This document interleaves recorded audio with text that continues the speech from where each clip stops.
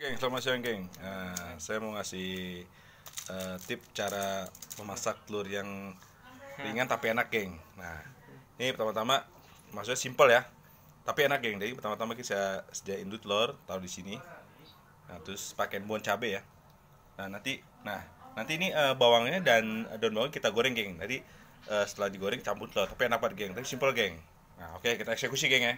Kita panasin dulu geng minyak gorengnya. Nah nanti bawang sama daun bawang kita campur, kita goreng sebentar. Jadi nggak terlalu mateng geng ya. Jadi digoreng tapi jangan terlalu mateng. Oke. Nah jadi gini geng. Nah dari kita goreng.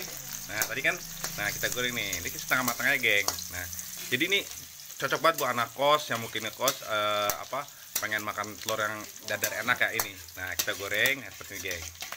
Nah, habis itu kita campur, geng. Ini tadi yang bawang sama daun bawang digoreng, dicampurin ke telur, geng. Nah, kita goreng, geng ya. Sebentar kita eksekusi, geng. Geng, udah kita tuang.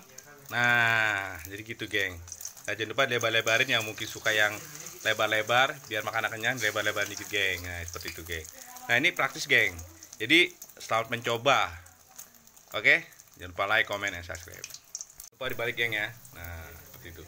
Jadi sangat mudah sekali ya. Jadi untuk yang mungkin ngekos, nah ini saya eksperimen udah cukup lama. Coba dengan cara seperti itu, wah enak pokoknya geng. Pokoknya telurnya enak banget geng. Nah ini udah matang ya, tinggal kita ntar dinikmati. Pokoknya mantep geng.